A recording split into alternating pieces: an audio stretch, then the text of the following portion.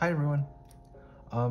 Today I'm going to be talking about the solution to problem 1A/2C from round 736. Like 1A, which is the same problem as 2C, and it's called Web of Lies. Alright, so as always, if you haven't read the problem yet, go read the problem first before watching this video. And yeah, you know the drill. So, the first thing to notice is that we can represent this problem as a graph because it describes that a friendship between like nobles A and B. We can basically just think of it as a friendship between like a node A and a node B. And so let's just say for example, if we have nobles 1, 2, and 3, if there's a friendship between person 1 and person 3, then we draw an edge from node 1 and node 3. And then similarly, if there's for example, if there's a friendship from node 1 to node 2, or like from person 1 to person 2, then we draw an edge between node 1 and node 2.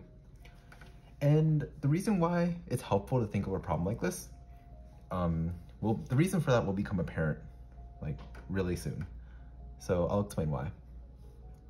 So think about what the condition is for a noble to be vulnerable. So a noble is vulnerable if the noble has at least one friend and all the noble's friends have a higher power. So what does this mean? Well, let's think of it like this. Basically, what this means is that a node in a graph is considered to be vulnerable if its degree is at least 1. So if it's connected to at least one other node, and all of the nodes that are adjacent to the current node are higher than this node. So in this example, like node 1 is currently vulnerable because all of its neighbors, in this case node 2 and node 3, are higher than 1. So what happens then is like node 1 gets killed off and then all these edges basically disappear. And then node 2 and node 3 are left. And so if our graph looked like this, then the answer to this graph would be 2 because there's 2 nodes that are remaining. Okay, so that's like cool and all. Let's try to figure out when a node is vulnerable. Or I guess, when does a node not get affected? So let's think of it like this. We know that our graph has n nodes and each one is labeled from 1 to n. So all of these node labels are going to be distinct. So this means that if we have a node 1, then any other node that exists is going to be higher than node 1. So let's just say, for example, if we had 5 nodes in total, these would be node 3, node 4, node 5, and so on. And then we want to think about under what conditions will node 1 never be vulnerable? In other words, if after this process ends, how can we ensure that node 1 stays alive after the process? And then we can realize that node 1 can only stay alive if it wasn't connected to any of these other nodes to begin with. And the reason being is that no matter what connection or no matter what edge we draw from node 1, it's always going to go to a node that's higher than node 1. So for example, if we draw from 1 to 4, 4 is higher than 1. So what this means is because node 1 now has a degree of at least 1 and it's adjacent to a node that's higher, and all the adjacent nodes are higher than it, the node 1 is going to die. And because node 1 is the smallest node, this basically means for node 1 specifically, it's going to die if it has any neighbors whatsoever. And so we basically will get rid of node 1. So let's just say our graph looks like this, for example. Then node 1 dies, and then these edges die as well. And then we look at node 2. And then node 2 right now is currently the lowest node in this graph because we already deleted node 1. So we can apply the same logic. If node 2 is connected to some other existing node, that existing node has to be larger than node 2. In this case, 3, 4, and 5 are still alive as well as node 2. And if node 2 is connected to any of these nodes, then node 2 is going to be vulnerable because even if it had an edge connected to node 1 beforehand, node 1 would have already been deleted, and so even if an edge existed between node 1 and node 2, this edge is now gone. So In this case, node 2 gets deleted because it's connected to some higher node. Okay, so what does this mean?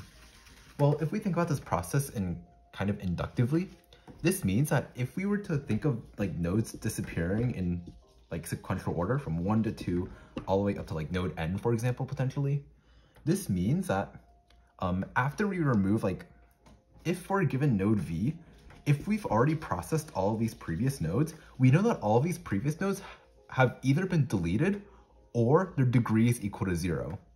And the reason why their degree has to be equal to 0 is this. Let's say, like, currently we have node v, and then let's just assume that there's some node b that hasn't been deleted, such that b is less than b. What this implies about node b is that we either have like two different possibilities.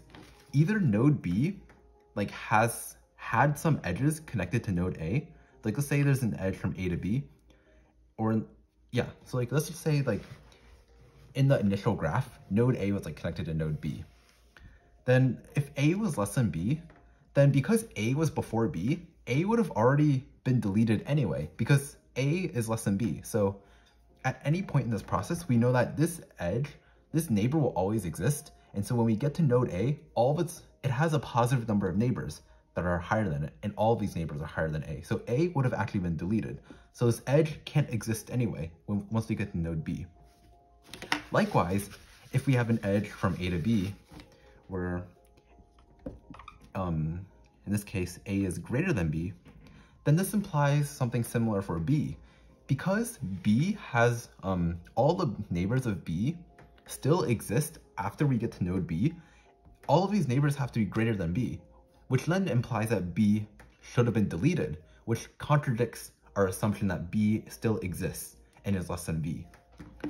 So if node B either doesn't exist, or if it doesn't have any edges going out of it, then it can't affect the state of V whatsoever. So this is why we can like think of this process in like this ascending order, where we delete like node 1, where we like handle node 1 and handle node 2 and like so on. And so node V is really only dependent on any edges such that it goes from like node V to node X, where V is less than or equal to X. And if any of these edges, and if any X exists, in other words, if there's any edge that goes from V to X, then V has to be deleted. Otherwise, V stays alive. That's the only condition that we need to check to see whether a node stays alive or not. So what we can do is we can just maintain an array that does this. When we add an edge AB into the graph, we maintain count of node V, where this is equal to the number of neighbors. I'll just say X, such that